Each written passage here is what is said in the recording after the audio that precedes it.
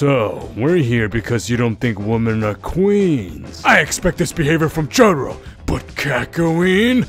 Well, honestly, I just didn't want to agree with Polnareff. You little teenage shimata!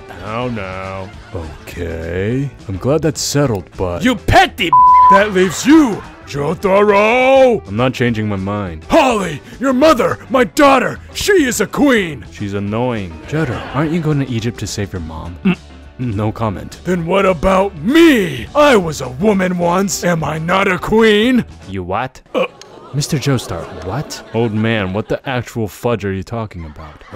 Many years ago, I went undercover to save Speedwagon. I disguised myself as Tequila to deceive the guards. In that moment, I learned what it truly felt like to be a woman! The captured gaze of the guards, the power of the dress! Women are queens! I am a queen! My grandpa's a joke. No, your grandpa's had too much tequila.